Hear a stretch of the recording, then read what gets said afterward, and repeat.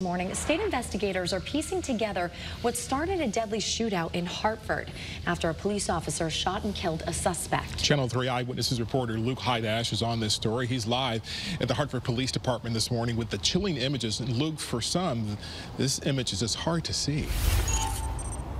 Yeah, definitely hard to see for some people. Hartford's mayor here, Luke Bronin, says that suspect opened fire on the officer after police stopped him.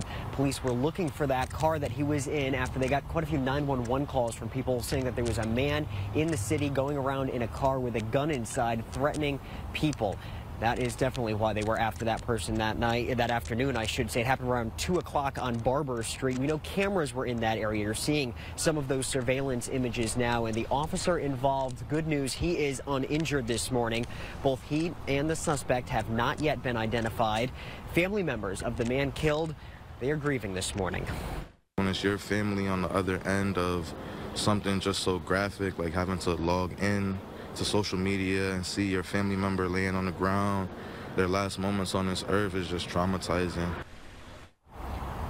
As we wait to learn the name of that Hartford police officer, he is on administrative leave this morning. That is protocol as the state inspector general investigates this.